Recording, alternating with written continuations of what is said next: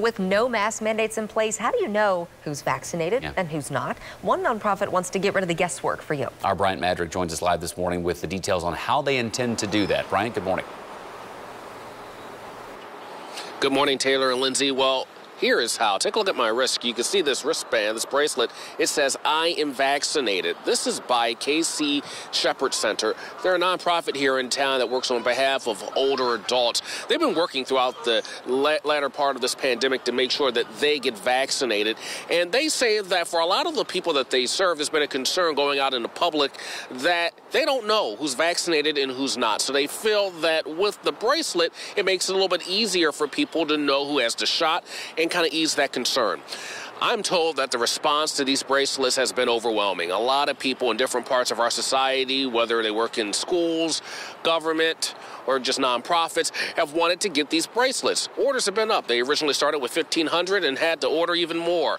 But I'm also told there's been some concern on social media from some people who feel that these bracelets may create some division between the vaccinated and unvaccinated. Well, the executive director disagrees and says this is really about uniting everyone and beating the virus.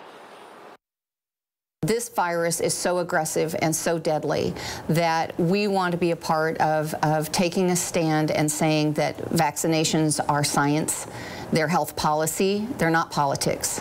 And our position is that we want to be a community leader in health policy and medical science.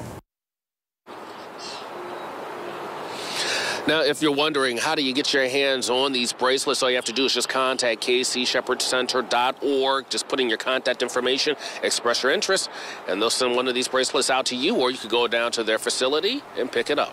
Back to you. So, Bryant, how does KC Shepherd Center know if a person is vaccinated? That's kind of an important detail. Well, they say you have to show your vaccination card. Just to ease concerns, they say they're not going to record your health information or take it down, but they just want to see that card just for proof that you are vaccinated. Once you show the card, they'll send you the bracelet. Once again, all that information on our website, but they are a nonprofit. The bracelets are free, but they did pay a few $1,000s for the bracelet, so if you'd like to make a donation, they certainly say they would be willing to take it on so they can order more of these bracelets and kind of get it out there. They feel this is a symbol for vaccination here in the area, and they hope it spreads. Back to you. All right, Brian, thank you very much. Brian also says there has been a demand for those bracelets. Interesting as we move forward. Thank you.